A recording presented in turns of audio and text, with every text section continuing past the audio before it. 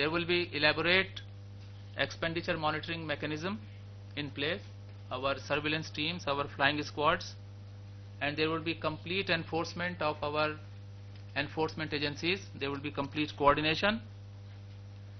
Some new initiatives have also been introduced which we would like to share for information.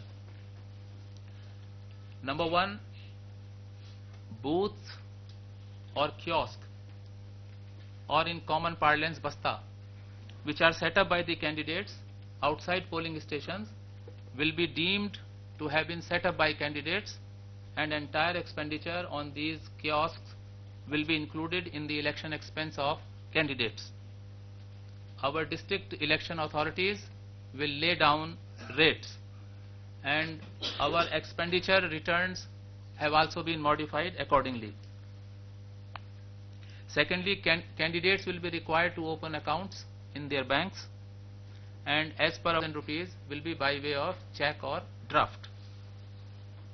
Political parties will be required to file their party statement as far as expenses on candidates is concerned within 30 days of declaration of results, and final accounts by the political parties within 75 days.